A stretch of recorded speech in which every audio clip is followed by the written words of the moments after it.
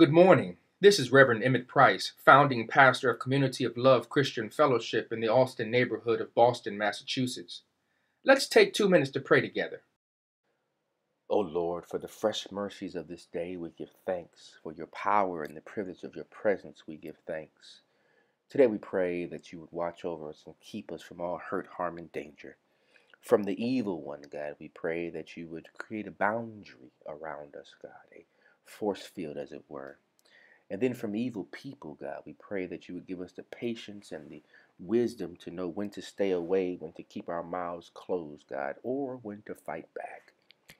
God, we pray the privilege of your persistent patience to help us know that you are able to do abundantly and exceedingly more than we can ever imagine, to help us to realize that you have never left us, that you are with us and you've promised never to forsake, God, and leave us. And then also that you have indwelled your Holy Spirit within us, God, to give us power, wonder-working power.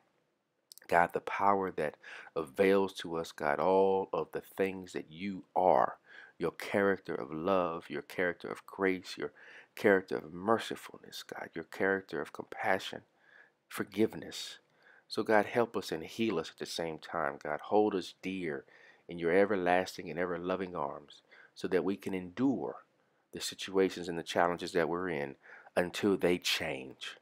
This we pray in the mighty, matchless, powerful, and strong name of Jesus the Christ, and with a spirit of gratitude. Amen.